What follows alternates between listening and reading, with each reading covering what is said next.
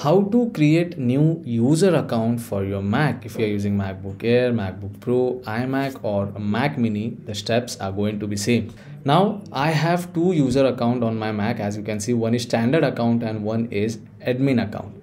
Now if you want to create new user account, for that you need to go in system settings, which you can find in dock, or else you can go and select Apple logo and then select system settings. Now once you open system settings, on the left hand side you get multiple options. Go down and select users and groups, and once you select that, on the right hand side you will get options related to that. Now as I told you, I have created two accounts. One is the main account, which is the admin account, and another one is standard account.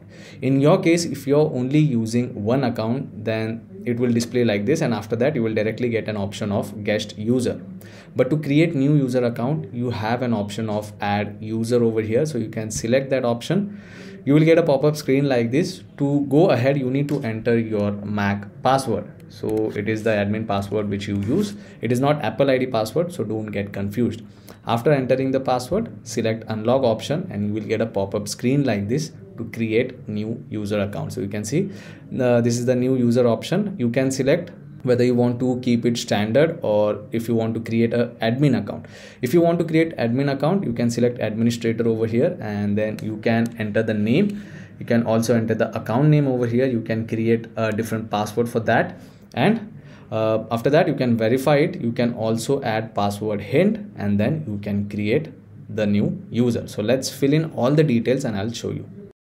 So now you can see I have entered all the details. In full name, you can enter the name whichever you want, and in account name it will be basically your username, which will be used the name for your home folder.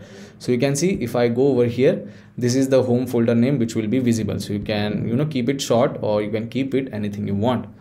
In password, I have entered the password. You can check out the password requirement. It should be minimum 4 characters over here. So you can enter that. You can verify the password, and you can also add the password hint if in case you forget your password. After entering all the details, you have to select create user option. So if I select create user, you can see currently it is adding the account, and once it is done, the account will be added. Now we have successfully created new user in Mac, and we have created admin user. Similarly, if you want standard account like this one, when you select add user, make sure the option is selected to standard, and then you can create it. So now if I go in user over here, you can see we have successfully created another user in a Mac. So yeah, that's how simple it is to create new user account in Mac. If you find this video informative, don't forget to subscribe to my channel. I will see you all in the next one. Thank you guys.